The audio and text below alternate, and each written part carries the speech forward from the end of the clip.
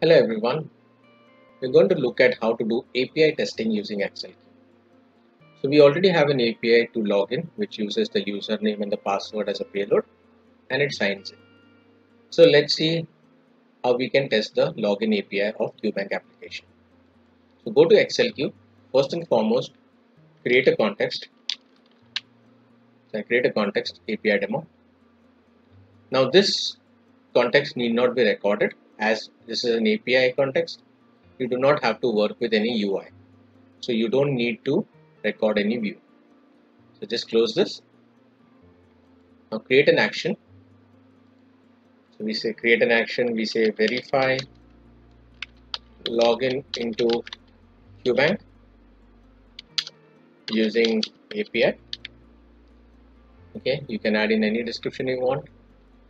You can select the context, which is going to be API demo.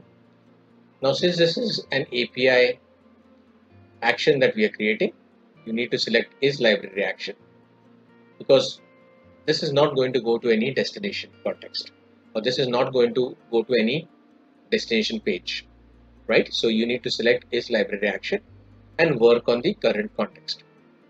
So we select is library action, save and continue. Once this is done, you will see that the library action has been created. Now to test APIs, go to the API drop down here. Now we are going to test a REST API. ACCELQ also supports testing a SOAP API as well. So for now we are going with REST. So click on the REST API, say a reference name that we are going to verify login into QBank. Okay, specify the endpoint URL.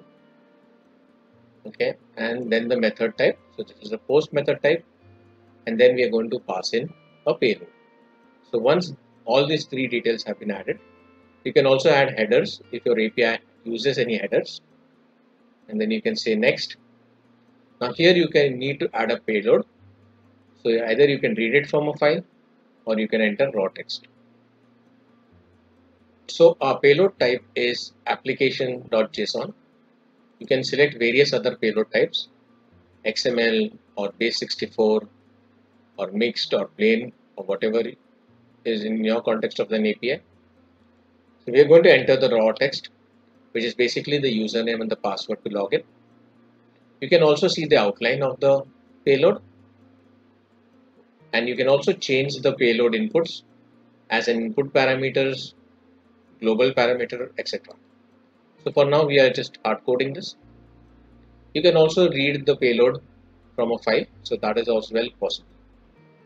So we send a request. Now once the REST request for login is sent, you will be able to see the status. So we have a status code of 200. You can add this verification. You can simply say add verification here. Once your verification is added, you will see that one verification has been added. You can also verify the headers. So say we want to verify the server name is Cowboy. So we do that. You can also verify the response. Say we want to verify that the name is Thomas and the email say is thomas@qbank. Okay. Now the verification steps can also be based on input parameters, global parameters, etc. So for now, we are just using the literal, which is thomas@qbank.com, but you can customize this as per your need. So we say save and click on save. So the moment you have done, you have passed your API details and then you have verified your response, and ACCELQ automatically generates this particular code for invoking the REST service and then verifying the response. So let's run this test. So you click on this particular test. Similarly, now since this is an API that you're testing, there will be no browsers involved here. So you say run, wait for the agent to run. Setup is in progress.